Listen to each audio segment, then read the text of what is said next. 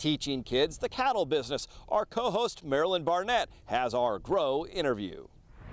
Load them out on your trailer if you need to take them somewhere.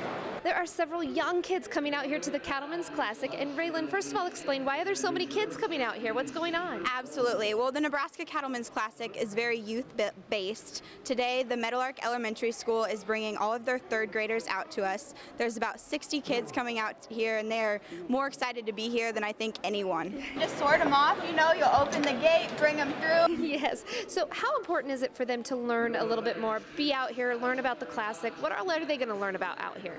Absolutely. Well, the Nebraska Cattlemen's Classic paired with the Nebraska Beef Council, and basically today we are giving these third graders a tour of the Cattlemen's Classic, showing them what goes on here at the Buffalo County Fairgrounds in February, and just educating them about the beef industry, and that's truly showing them how important it is in their world. These kids don't realize all the products that come from beef, and so that's extremely important.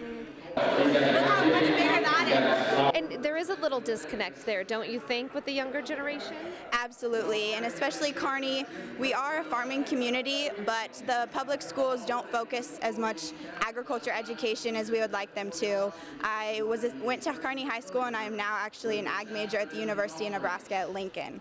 And you also went to Meadowlark, is that right? Yes, I did. I had Mrs. Bennett for my third grade teacher, and so that is a very rewarding experience. She's still the third grade teacher at Meadowlark, and it's very cool to get to share with them what I'm so passionate about and something that some of these kids might be doing in the future as well. Do they get to see calves and that kind of thing? They do. They're actually going to get to see a baby calf today. Oh, nice. And a lot of these kids have never seen a calf or steer heifer at all. So that's truly exciting for them. They'll get to sit in on the auction, and hearing the auctioneer, those kids sit up there and just smile ear to ear. I bet they'll love it. Thank you so much.